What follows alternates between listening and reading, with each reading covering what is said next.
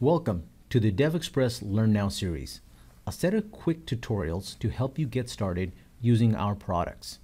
I'm Mehul, the Web Product Manager. In this video, you'll see how easy it is to display images and navigate through them using the new image slider control for ASP.NET Web Forms. The image slider can be bound in three different ways. First, let's start with the new ASP.NET application. Under the DX Navigation and Layout category, you'll find the ASPX image slider. Simply drag and drop this control on, and the easiest way to data bind it to a set of images that you already have in your folder is to set the image source folder property. I'll set this property to my local folder called Images Landscapes, and that's it. Now let's take a look at it in action. Now, just by dropping the control and data binding it, I have an image slider control that gives me the capability to navigate through the images. The main element is the image area. It displays navigation buttons that allow you to navigate through the images. The image slider also allows the images to change with a predefined effect. For example, the slide animation or the fade animation. By default, the slide effect is used, but we can also change it using a swipe gesture. And the image slider control is very mobile friendly. It supports touch on all iOS and Android devices, as well as IE10 on Windows 8. Below the image area is the navigation bar. You can place this bar at any side, for example, the left, the top, the right, or the bottom.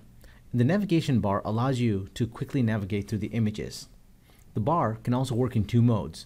In the thumbnail mode, the navigation bar displays navigation button that allows you to scroll through image thumbnails. The second mode, dots, allows you to display dots instead of thumbnails. This mode is probably more appropriate for a small amount of images. Now, let's see how the ASPX image slider control can be populated manually. First, I'll remove the image sources folder, and to manually create them, I'll click on the Smart tag and select items.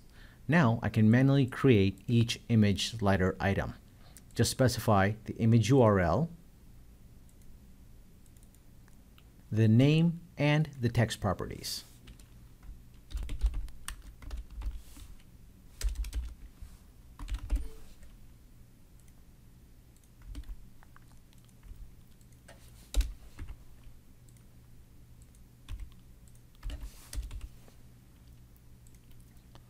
Now let's take a look at this in action.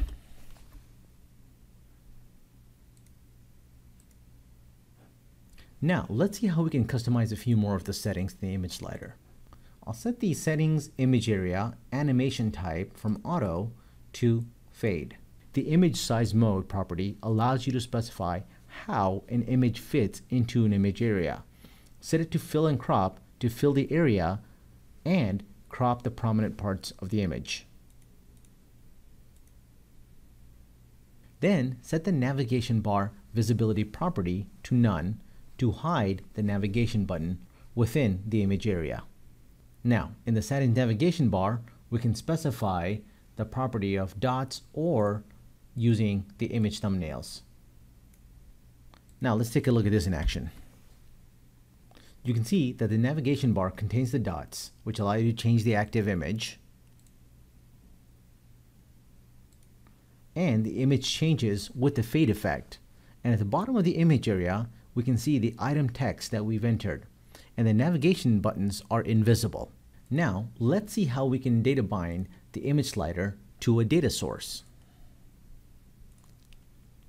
First, I'll remove the items that I've entered. And next, I'm going to use this file, people.xml, to data bind it to. It's a simple file that lists the name, the text, and the image URL.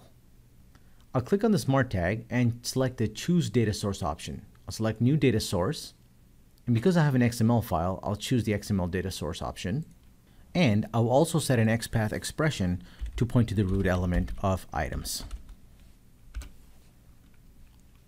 Now, I want to make sure that I'm bound to the right fields. So in the Properties editor, I will make sure the image URL field is bound to the image URL field, and the name field is bound to the name field, and the text field is bound to the text field.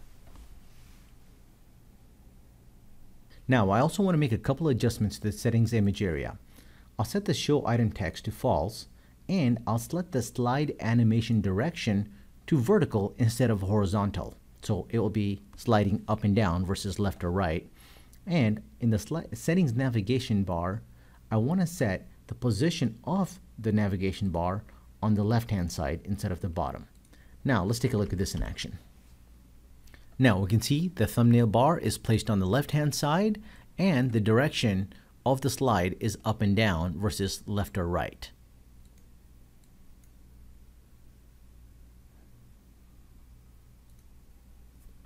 Thanks for watching, and let's see what develops.